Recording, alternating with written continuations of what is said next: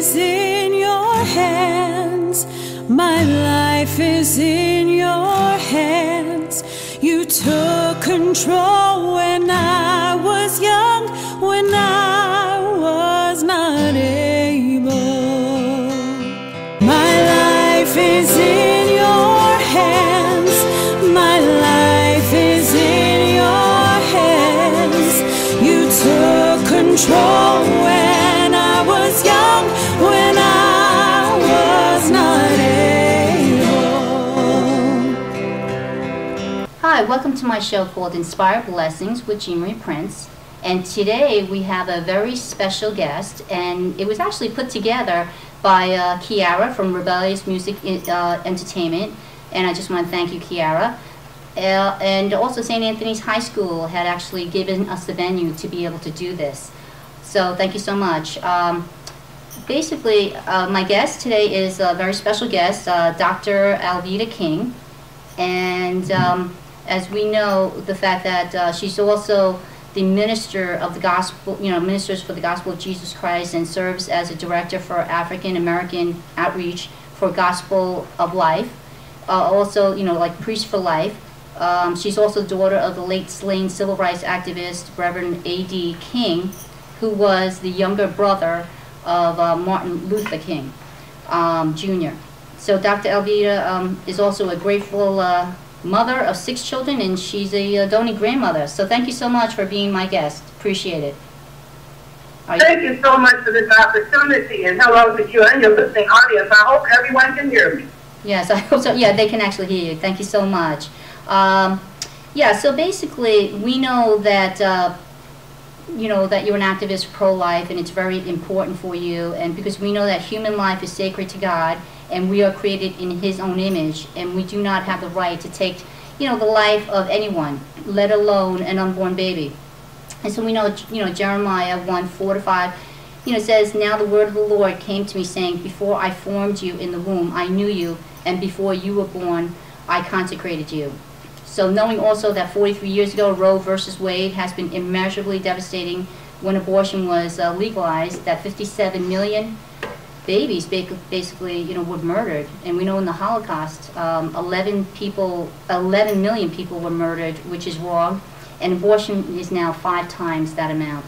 So, sometimes you have to think to yourself, what is wrong with this world, and how selfish and evil people have become for that mighty dollar. So, and sometimes you wonder, why don't, people fear God enough to do the right thing and stop being selfish. So, we know that you are, the director for the Priest for Life. So what is Priest for Life? Well, I'm the director of African American outreach for Priest for Life. It's a large Catholic organization that stands for the sanctity of life. I am a non-denominational evangelist and the niece of Dr. Martin Luther King Jr. I've been director of African American outreach for Priest for Life for 10 years. Okay, great. So, so the thing is that we know that, when people have abortions, and sometimes how it can affect their life. So why have you gotten involved in being a pro-life activist? Well, we'll go back a little further into the 20th century. In 1950, my mother and dad were engaged, and she was a student in college. And she wanted to finish college before she married and had her children. She did conceive me at that time, and my grandfather, Dr. Martin Luther King Sr., the father of Dr. Martin Luther King Jr., and my father, Reverend A.D. King, and my aunt, Christine King Farris, Daddy King said, no, you cannot have a DSP. Abortion was illegal, but... Right.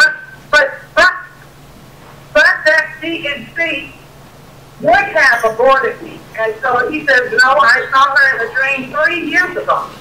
And she's going to bless many people. She has bright skin and bright red hair, and she's going to bless many people. Yeah, I've been, excuse me, I've been watching some of your interviews, and I see how your grandfather has been such an important part of your life, where he has such faith and just such conviction of why life is is important. So that was, a lot of that was unknown to me. My mother didn't even tell me about that until just a few years ago after I started working to like the fullness of it. But I know that in his lifetime, people always talked about my grandfather and seen me. So the reason I'm saying that I was born into a family that values the sanctity of life. My Uncle Martin Luther King Jr. once said, the Negro cannot win if he's willing to sacrifice the futures of his children for immediate personal comfort and safety. And so we have to know that. He said, injustice anywhere, there's justice everywhere. My father stood with my grandfather, Daddy King, at the time that I was conceived. And so I was born into a family that was always going to value the sanctity of life. I was deceived myself in 1970. I had two secret abortions. And I thought abortion was okay because a woman had a right to choose what she does with her body, which is actually true. A woman does have a right to choose what she does with her body. Right. But the baby is not her body, so we have to ask where's the lawyer for the baby.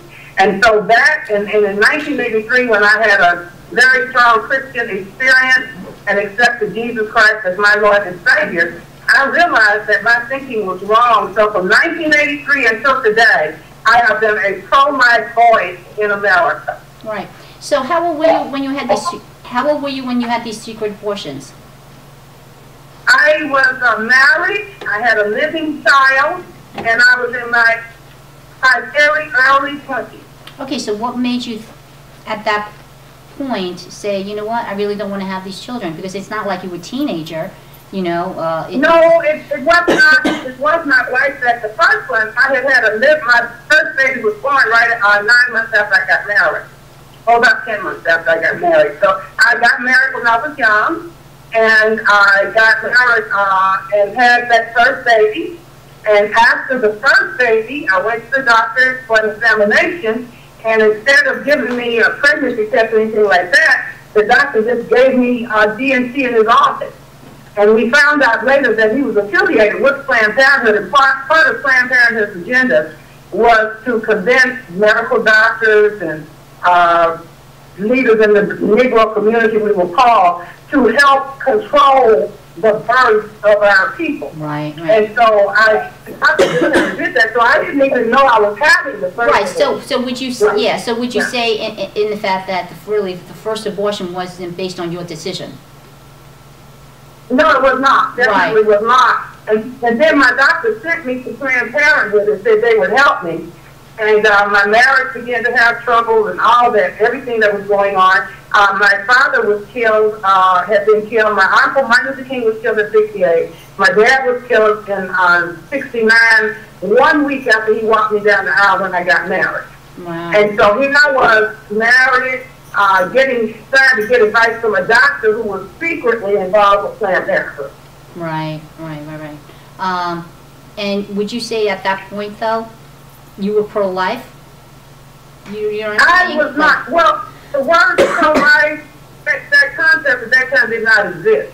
Okay. I was pro-God. Let's say I was pro-God. And God, of course, values the sanctity of life. God says, choose life. So I was kind of coerced and tricked. The second abortion, Planned Parenthood told me that I had glaucous tissue and I wasn't ready to have another baby. And they had a safe procedure because a law had passed called Roe versus Wade. My birthday, January 22nd, 1973. And so they recommended this procedure for a mysterious female ailment, you see. And so that's how I ended up with my own abortions. I had damage to my body because of those abortions. I had a miscarriage, problems with my cervix, problems in my memory system. So over those years, but I was going to abort a baby in the mid-70s. And I was divorced by that time. And I was dating a young man, and I got pregnant. And by then, I was pro-choice. And so I was going to have an abortion, but I told my grandfather, and he said, no, they're lying to you. That's not a lump of flesh. That's my great-grandchild. And the baby's daddy said that's 46 chromosomes, 23 from me and 23 from you, and I want mine back alive. Mm-hmm. So those two men convinced me to have that baby. And then in 1983, I became pro-life myself when I was born again. Right. Well, I'll tell you, thank goodness thank goodness for the strength of your grandfather. Yeah, You know? and yes, he's very strong. He saved me from abortion, and he saved my second born son from abortion. Right. What I want to do, actually, you don't know my story, but I'm actually now taking a platform of standing and about pro-life, because I myself was found 2 days old in a public bathroom in Seoul, Korea, and that's where my life started. Wow. Wow. Yes, and so I actually then lived in an orphanage till 5 years old. It's amazing, and then I was adopted to an American family.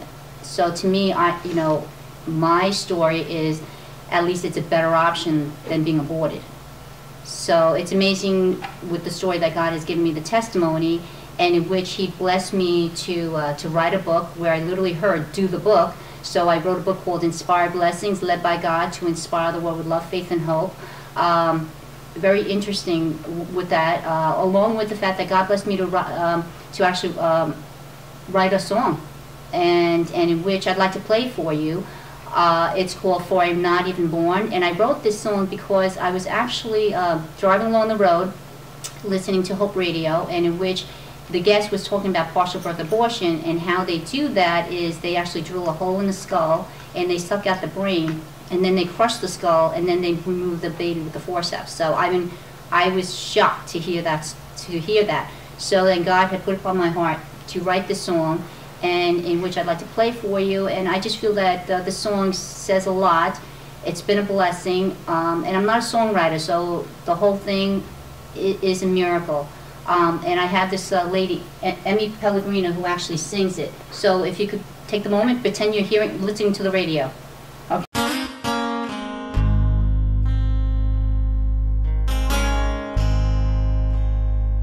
Please let me live, don't let me die. If you know God, then do His will. Give me a chance to breathe the air that my Father in heaven has given me. Let me see the splendor of all the beautiful things that were created for me to see. Let my soul long for God, and let the Spirit of God come alive inside of me.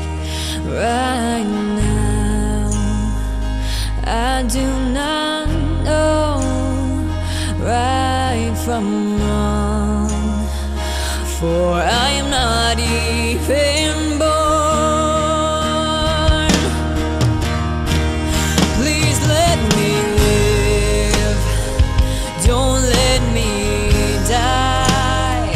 If you know God, then do His will. You are ending my life and doing wrong, taking my life away from me. If you're unable to raise me, then give me out to a loving home where parents are praying for me. Don't disobey your Father's word, and I will feel His presence, and God will do His will within me. Please let me live, don't let me die. If you know God,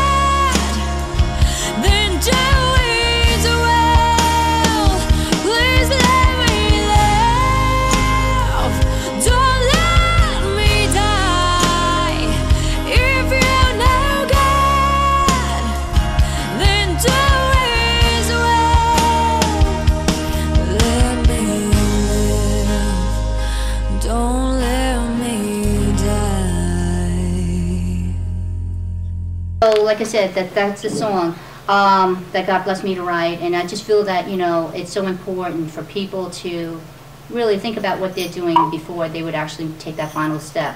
And but you know, I need to interrupt you for a minute just to say that God is absolutely beautiful. And there are some scriptures, you know, be not overcome by evil, but overcome evil with good.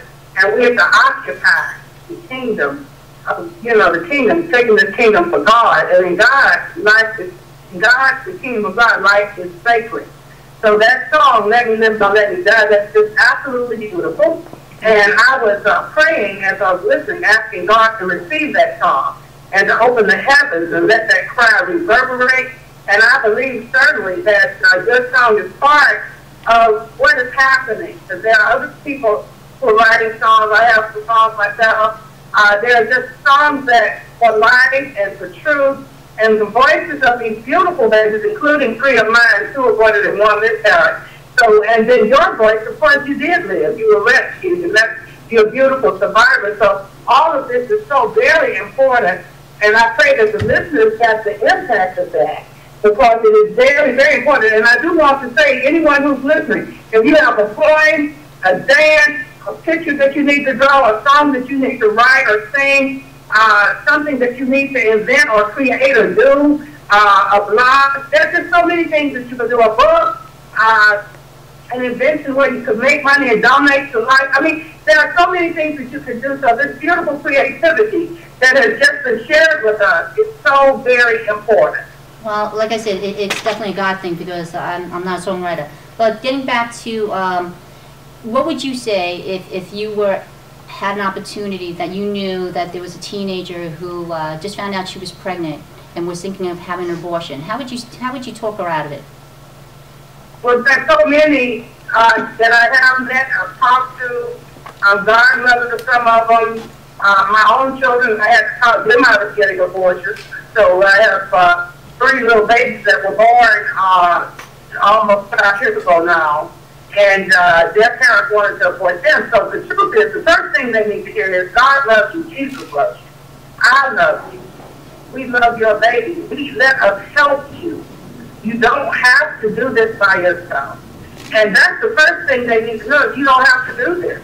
And if somebody's there to show that, the pregnancy care centers are very successful in saying, let us help you. So that's the first thing. The love of God needs to touch and reach those girls and the fathers of the babies, so you can communicate to the dad.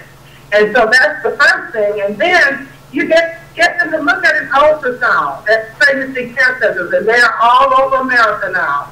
And just offer that love, that help, that support, not the condemnation.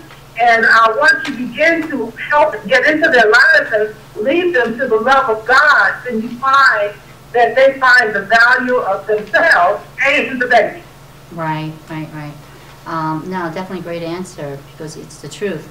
I have actually 2 students who is going to just ask you a question, so I'm going to just have them come up. And Nicole Paparella, excuse me, just getting over a cold. So Nicole, if you could come up here and speak to Dr. Alveda King and just ask her your question. So if you could speak loud enough so she can hear it. How can people my age be most effective in the pro-life movement?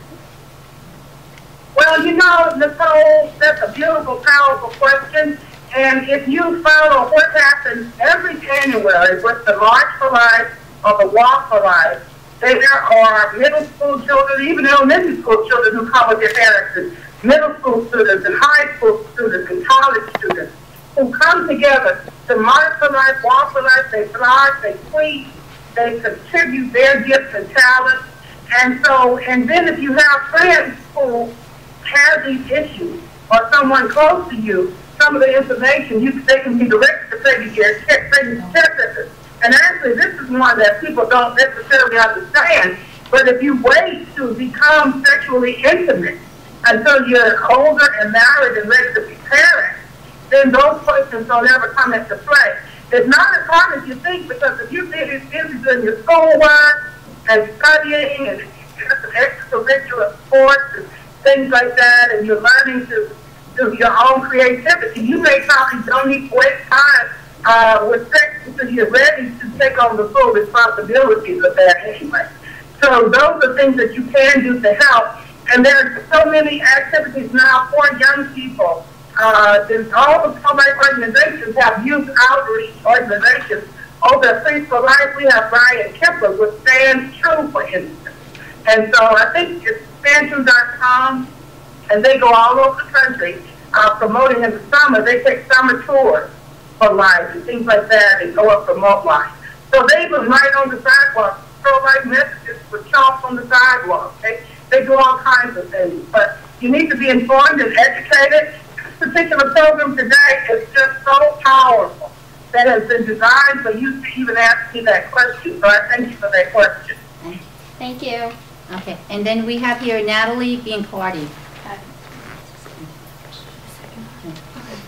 I just have a question. Like, how is it being related to someone so influential, and if that affected your belief on pro-life?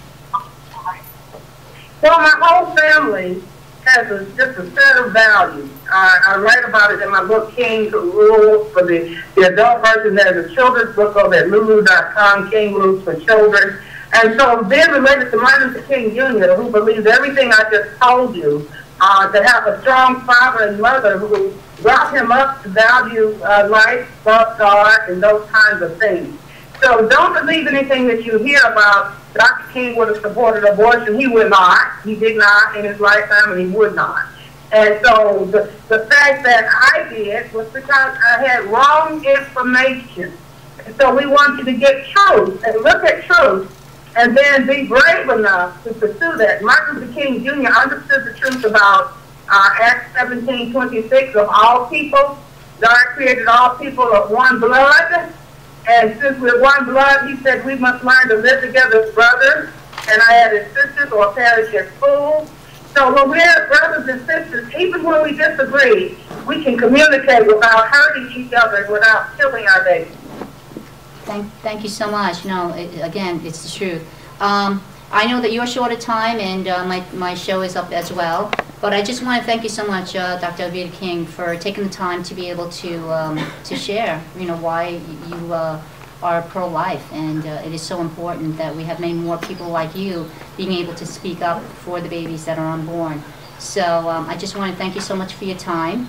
And it's an honor. It has been an absolute honor to talk to you and the young people. Thank you so much for thinking of me. Yes, and Dr. Alveda King, if you like my Inspired Blessings Facebook page, you'll actually be able to see this or listen to the video as well when it does go on my show.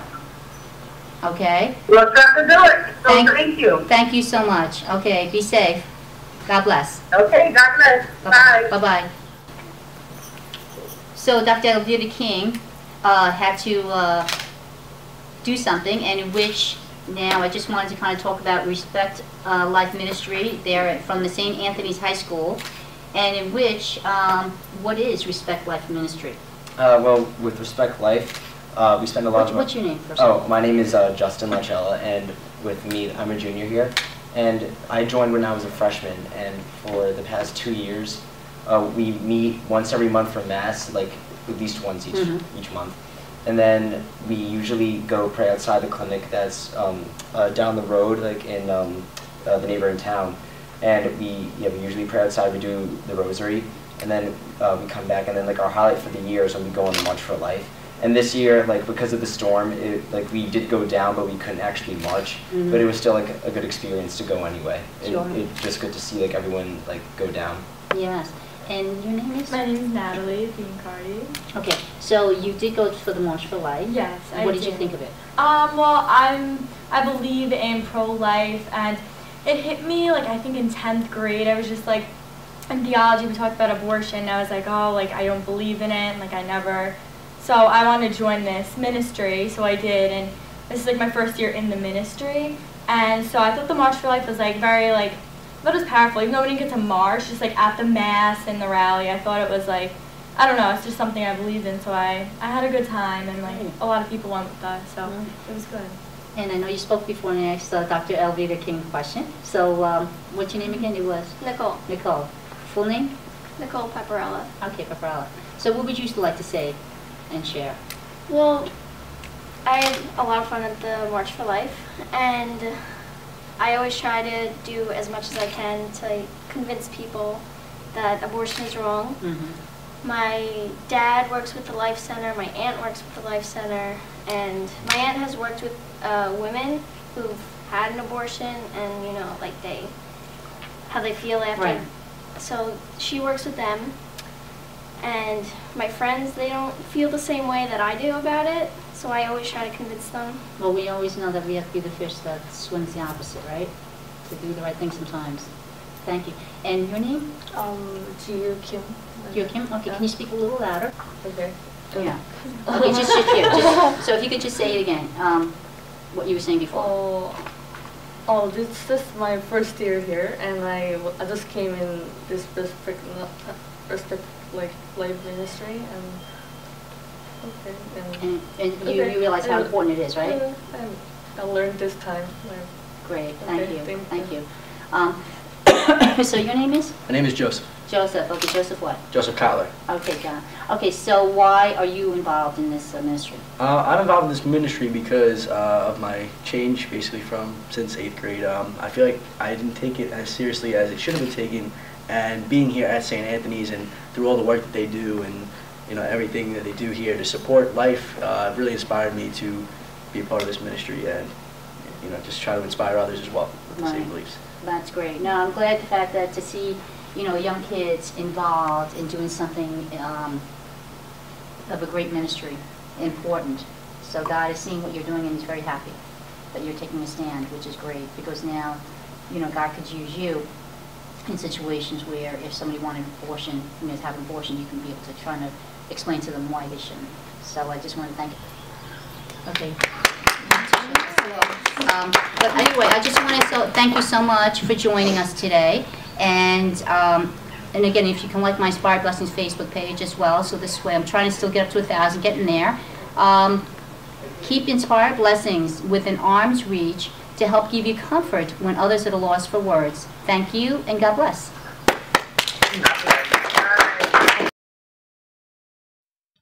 www.jeanmarieprince.com.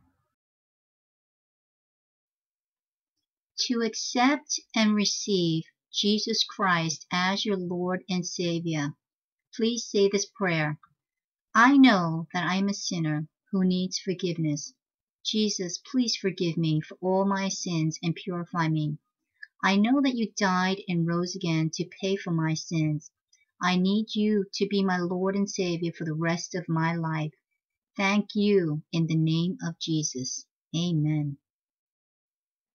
With man, this is impossible, but with God, all things are possible. My life is in your hands. My life is in your hands. You took control when I was young, when I was not able. My life is in your hands. My life is in your hands. You took control when I was young, when I was not able.